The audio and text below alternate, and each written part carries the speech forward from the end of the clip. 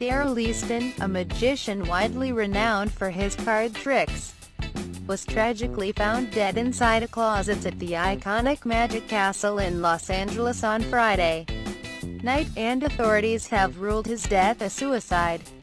Cops responded to the exclusive Hollywood Magicians Club and fine dining restaurant after receiving a report of a dead body around 7:30 p.m. local time, officials said. The Hollywood police spokesman told the Daily News that employees at the club discovered the 61-year-old magician dead inside a closet, wearing only his underwear. He had a bag over his head and appeared to have hanged himself, the spokesman added. A spokeswoman for the Magic Castle disputed cops' claims that Easton was only in his underwear, insisting that he was fully clothed. The magic community mourns the loss of one of our most beloved and talented performers, and the AMA's deepest regrets and heartfelt sympathy go out to Daryl's family, the spokeswoman said. The Magic Castle, an upscale Hollywood Hills eatery that hosts magic shows and specifically caters to magicians and illusionists, acknowledged Easton's passing early Saturday.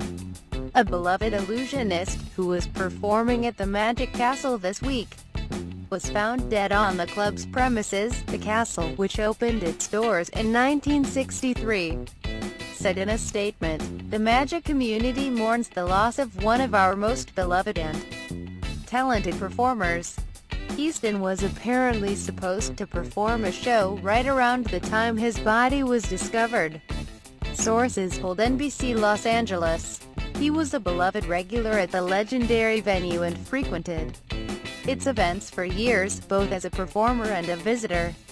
In his final Facebook post, Easton sent his wishes to those affected by the deadly storm that slammed Southern California last week. "Thinking of all our SoCal friends," he wrote in the February 18 post. "Stay safe in this storm. I'll be heading down that way myself tomorrow for a week at the Magic Castle." Known as the magician's magician among professionals, Easton invented a number of famous card tricks, including the Hot Shot Cut and the Ultimate Ambition.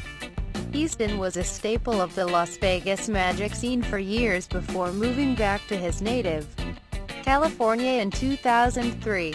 One of career high points was performing at the inauguration celebration of President George W. Bush in 2001. Fellow magicians across the world mourned Easton's passing early Saturday, sending lots of love to the magic community tonight. Comedy Central magician Joel Ward tweeted, "Until and forever Daryl Easton, we always remember you like the magician's magician." A self-described illusionist from Venezuela said over Twitter.